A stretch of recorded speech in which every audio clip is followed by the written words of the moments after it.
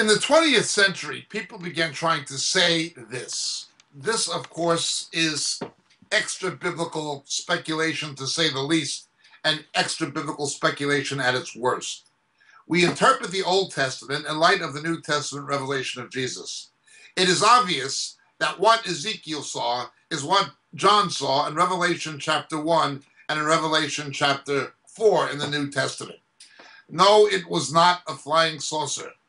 It was obviously an angelic vision. It was a heavenly revelation. But to say that it was some kind of extraterrestrial spaceship is utterly nonsensical. That's not what Ezekiel saw. Nothing that we read in the New Testament making reference back to Ezekiel chapter 1 would indicate that. And in fact, as we read further in the book of Ezekiel, when Ezekiel is given his messages by God, references are made back periodically to chapter 1. But again, nothing that would indicate extraterrestrial life. Absolutely nothing whatsoever. Thank you for your question. My name is Jacob Prasch. God bless. Thank you, Jacob. Blessings, dear friends. Greetings in Jesus. This is your friend Jacob Prasch speaking to you at the moment from the UK. You know, so many of the questions we get in our Roku broadcast and our Vimeo clips and on YouTube deal with subjects that we deal with much more extensively in our books. We can't, for the sake of brevity, go into the kind of depth in a TV broadcast we can actually go into in a book. But so many of the questions come from material that are expounded in the books on a much more broader scale that it's almost frustrating sometimes that we can't spend hours and hours answering the questions that are given to us. Obviously, practicality dictates that's not a possibility. The books are there. They're available.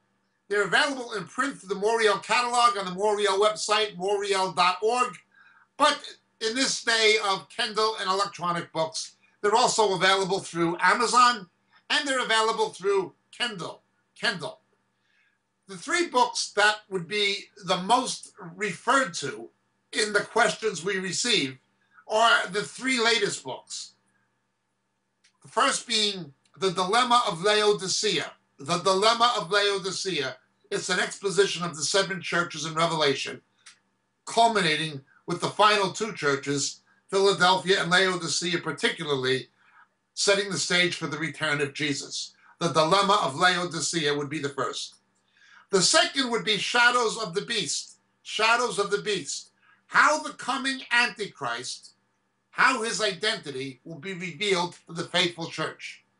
The rapture will not happen, absolutely not happen, until the faithful church knows who the ultimate beast of Revelation is. That is the Antichrist and also the false prophet. How the identity of the coming Antichrist will be revealed to the faithful church. Shadows of the Beast, the second book. And the final and latest one, Harpazo. What the scripture actually teaches about the rapture, the snatching away which takes place between the sixth and seventh seals in the book of Revelation. So these three books, The Dilemma of Laodicea, Shadows of the Beast, and Harpazo, all available on the Moriel catalog, all available through Amazon, and all easily available electronically by Kindle. Thank you so much, dear friends. God bless. May Jesus be with you.